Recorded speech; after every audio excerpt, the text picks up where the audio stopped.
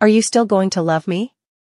The Traitors' Diane Carson's shocking family connection to the show has been revealed to one of her co-stars following her iconic exit. The second series of the hit BBC reality TV show has been full of twists and turns, including Diane's revelation that it is not, in fact, traitor Paul Gorton who is her son as the contestants expect. But Ross is. The fan-favorite character was given a poison chalice by Miles Astory, sealing her fate as the next contestant to be murdered, which the fellow players had to deduce during a high-stakes funeral challenge with £7,000 on the line. After another shocking episode, BBC Sounds had yet another surprise for viewers with Diane revealing her connection to Ross to Miles in The Traitors, Uncloaked. "One of the nicest things you said to me was your children would be proud of you," Diane said to Miles, to which he agreed they would be. Diane continued to tease her news, saying, "Do you know one of them particularly is proud of me?" before simply adding Ross.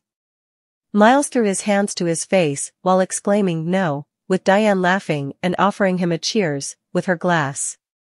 "Do you know what, now that you say it, you can see it," Miles finally responded, but Diane wasn't having any of it as she replied, "Oh well, no you didn't." "Are you still going to love me?" she asked, which, of course, Miles said he would, and that he still loves Ross for good measure.